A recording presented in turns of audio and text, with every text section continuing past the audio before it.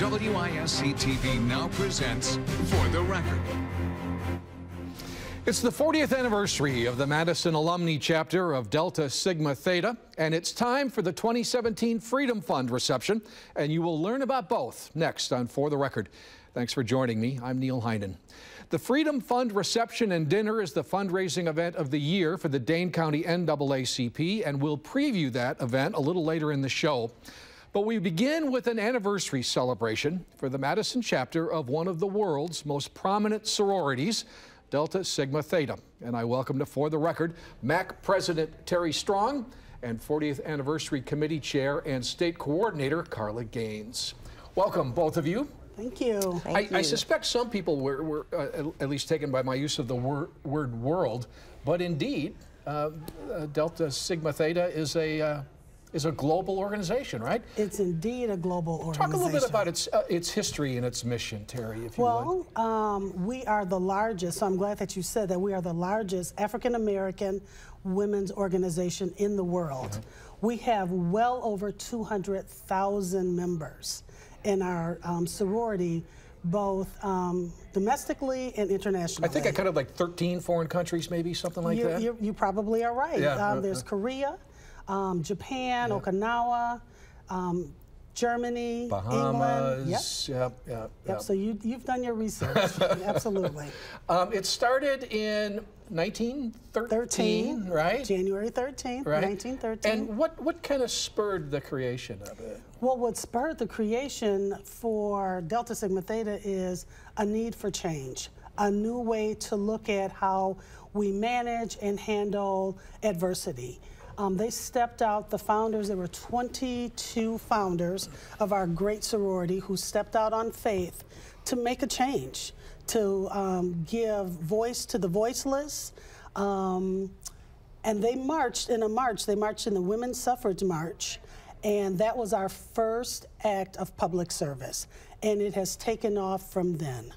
You know, I don't know how many people realize this, but sororities, and they're more than just Delta Sigma Theta, have a pretty prominent role in the African American community. Yes. Why is that, Carola? Can you speak to that? Yes. Well, we prefer it to like the Divine Nine, and so and that's nine sororities. There's 9 sororities and fraternities. Okay. And so they make up the Divine Nine, and so it is a lifetime commitment for all of those African American organizations. Many of them founded on historically Black campuses years ago. We happen to be 104 years old, but it is to empower our African American communities and to give many different programs in regards to education, physical and mental health, economic development. And so we all have some of those stems that we try to strive for to reach our communities, to build them, and so that we can begin to empower, continue to empower each other. So it's a lifetime commitment. It's not just in college. Yeah. It's a lifetime commitment. And I was struck at a welcome breakfast for Dr. Jack Daniels several years ago at the Madison Club on a bitterly cold January day, as I recall. But different groups got up to welcome Dr. Daniels, and the sororities and the fraternities were a really important part of the description of the community for Dr. Daniels. Absolutely. And in Madison, we have a very unique, I would say, bond with all of those Divine Nine. Though we're different organizations, in Madison, we have that bond of sister and brotherly love, so that we can get the work done together. We have different entities that we do things separately, but together we know that we can really make a difference in our communities. And be a powerful voice. Yeah.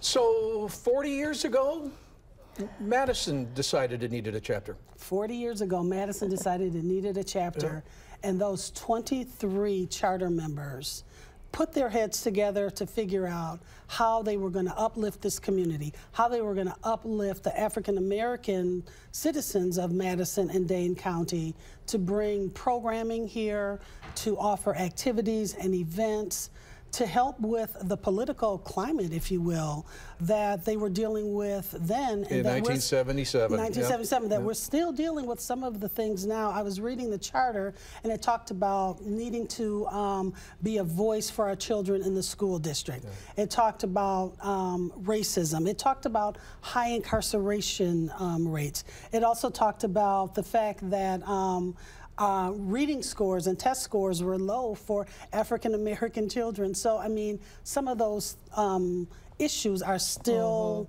they still remain to this day. And so that's what they wanted to do.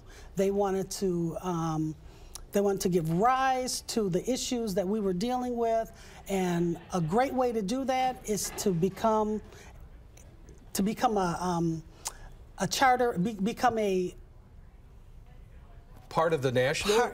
To have their own identity here and create the Madison Alumnae Chapter. Yep. Well, when we come back, we'll talk a little bit more about the work of the Madison Alumnae Chapter, and we'll talk about the event coming up right after this.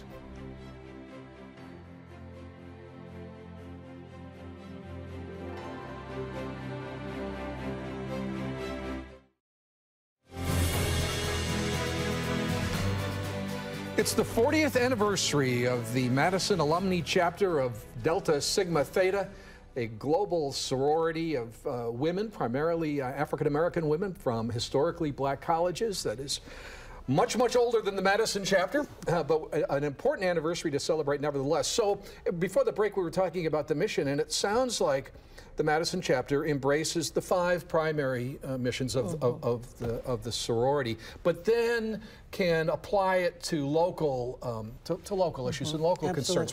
What are some things that the chapter is engaged in that the public might recognize? So we are really, really engaged in the political action scene, social action. We have hosted a number of candidates forums, one for the specific aldermanic districts, and we also did one for the school board. And we collaboratively came together with other organizations, the 100 Black Men and the Urban League, to host those events. And those were very important, critical. People really needed to make informed decisions. And raise awareness of these issues. Raise awareness and to be able to make an informed vote when they went to the polls. So talk about the party, Carola. I was all prepared to sell tickets. No. And it's sold out. We are sold out. We are so excited. Our theme is service and partnership with a purpose. And we have been planning this for almost 2 years. For this event because we are so excited. We have found of the 23 charter members, we have 10 coming to our event. Oh, great. As our special guest. That is so amazing. And we're so excited about that. And so we have several different events that will happen this weekend. We have several partners that we are so thankful that they were able to partner and help sponsor this event, because without them, we wouldn't be able to do it. Again, this is why it is a partnership and a collaboration with so many different organizations, because we don't live on an island. Again, we are partnering with so many to make a difference. My president mentioned earlier regarding some of our events and regarding what we do, our signature events. Another one is our Heart and Soul event that we do for our scholarship ball. That's in February. And we also partner with the Madison College in Edgewood and doing our HBCU college fair. You know, many of our young people can't go on those tours to historically black colleges down south, so we brought them to Madison, and so that has been really huge. And so with all of that, we want to celebrate all of the great work for the past 40 years that our chapter has been involved in, and we have received awards in regards to our work in those different entities that you talked about in education and public service and in political awareness and involvement. And so on this next coming weekend, we are going to celebrate with 150 people. It is open to the community, but it is sold out. Yep. Our guest speaker, our keynote is our 24th national president, Dr. Cynthia Marie Antoinette Butler McIntyre, and she is a dynamite speaker. Where's she from? She is from Louisiana. Okay. And we are so excited that she is coming here. She was our centennial president, so she led many of our 100th celebration anniversaries with power. And we, as she says, we are a movement and not a monument. Yes. So we are excited. On Friday, we're going to gather, all of the Deltas are going to gather at the Sheraton Hotel for a reception. And then Saturday, we're going to be involved in a rededication of who we are and why we are and what we do. And then have a celebration luncheon and do some public service also. So we're going to do some service in regards, because public service is who we are. So we're going to be doing some partnerships with the East Madison Community Center. Great. And doing some things with them so that we can serve that neighborhood. And we're going to do that and have dinner, and then on Sunday we're going to end with ecumenical service to lead us on home. So we are looking forward to an empowering event on this next coming weekend. Feels like a really nice recognition for the chapter that the national president's coming here. Yes, Yes. It's amazing. You have a sense that the Madison chapter is pretty highly thought of in the organization? We think so. We hope so. We hope so. We work hard. so. You know, Yeah. we are a small, but we are a mighty Yes. chapter. And I think that over the last several years, we have made our mark. We have. Regionally and also nationally. Well, anybody looking at a roster of members and board members in particular would know that this is a powerhouse chapter. Yes. Congratulations. Well, thank you on so 40 much. years. Thank you. Thank you so much. There's another event coming up. It's the NAACP annual banquet, and we will talk about that right after this.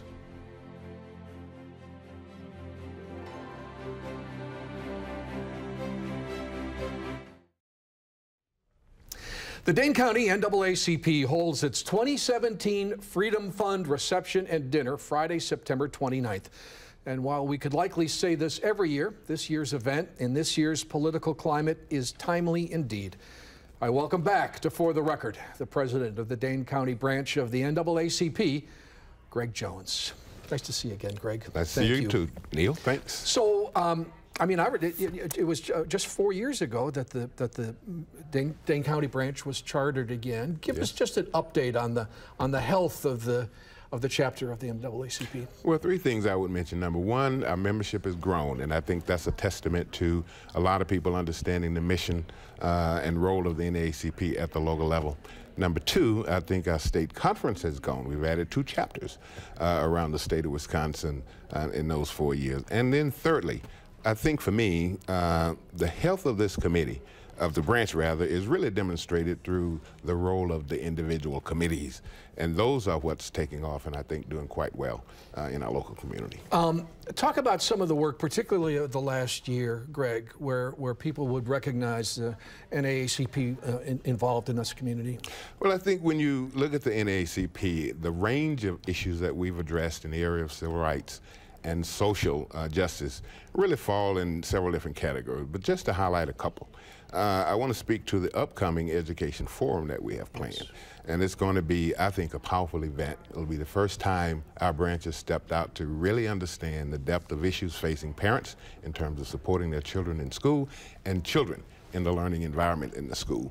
Dynamic speakers, Dr. Gloria Ladson-Billings will be the keynote speaker at the high school event at La Follette on the 26th of September, and Dr. Willie Larson, excuse me, on the 21st, and Dr. Larson will be at the middle school, Wright Middle School, on the 21st.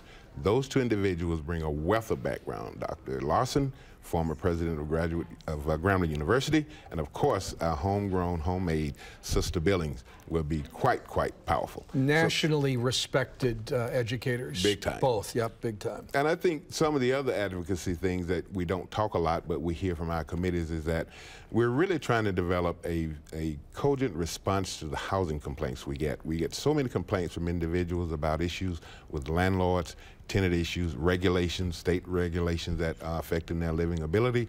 We want to put together some type of response. So we're going to be working with various groups and organizations in the month of October to plan some type of response to that. That is could be a dehumanizing situation, and we want to engage in that and do what we can to make sure that life in Dane County for all citizens is proper. Boy, that seems so poignant right now, Greg, as we look back 50 years now at the housing marches in Milwaukee in 1967, which I remember well.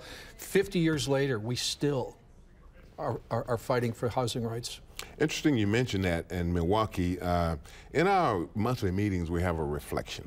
This past month, we had a reflection on the life of Dick Gregory. Coincidentally, one of the members of our branch lived and traveled and worked with Dick Gregory in those marches back in the 60s. He brought the reflection. And it wasn't one written by a newspaper or by anyone. He gave a heartfelt rendition of what that man's life was like and the impact he had on those freedom schools in Milwaukee at that time. So I agree.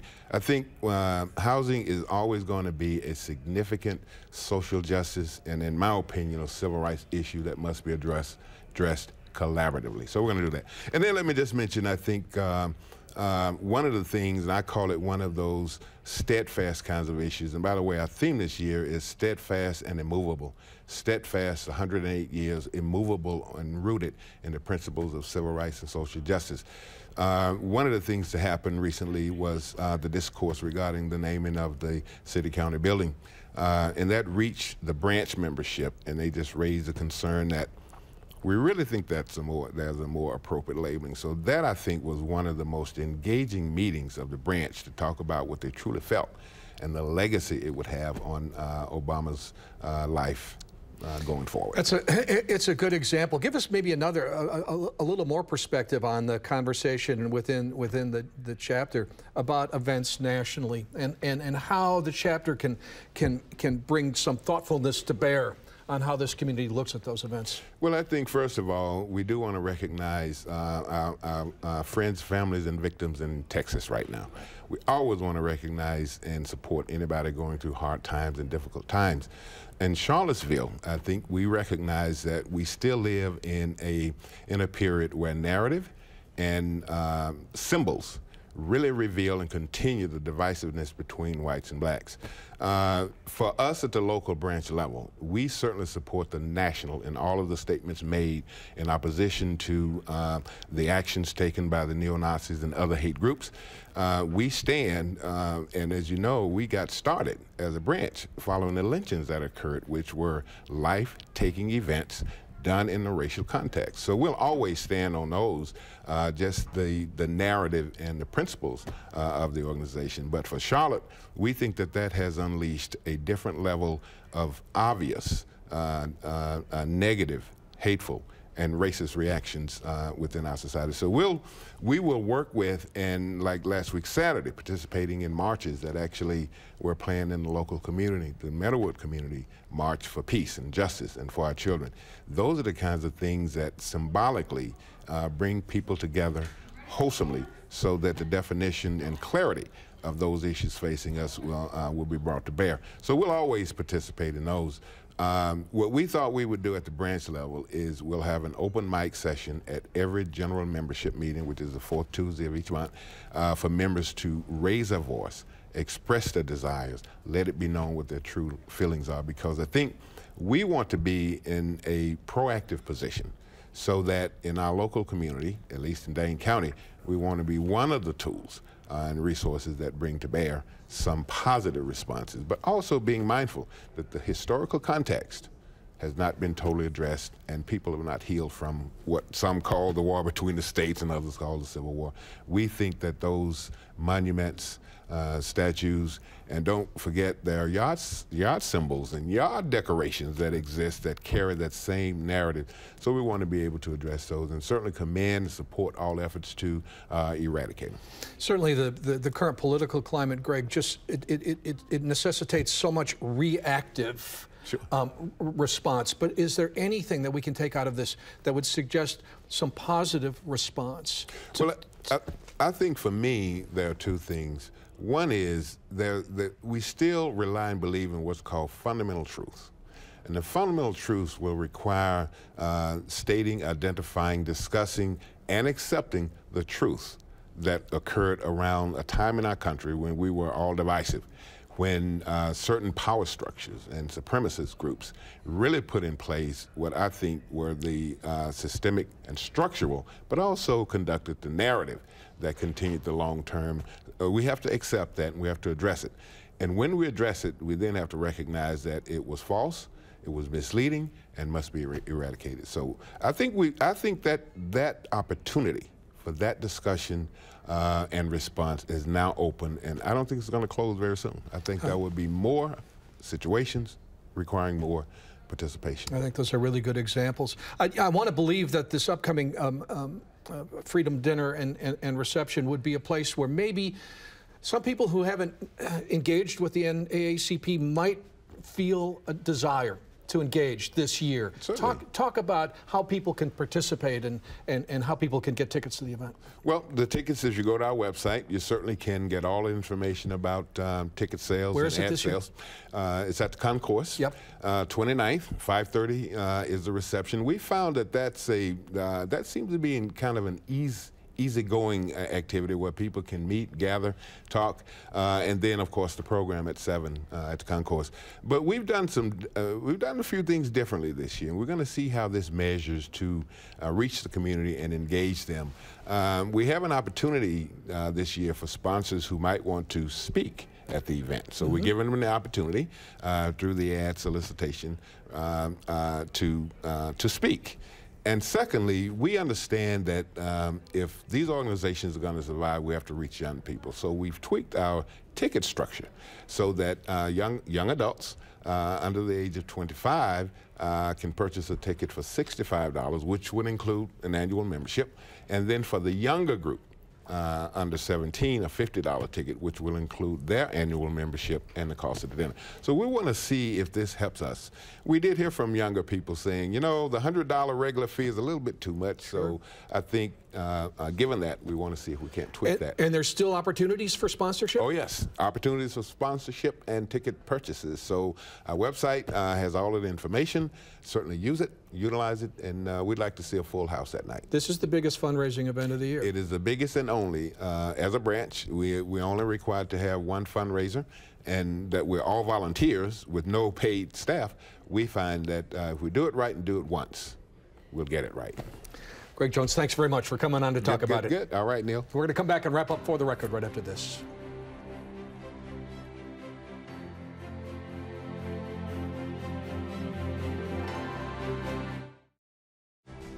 My thanks to Greg Jones and also to Terri and Carla for joining us. And thank you for watching. We'll see you next week on For the Record.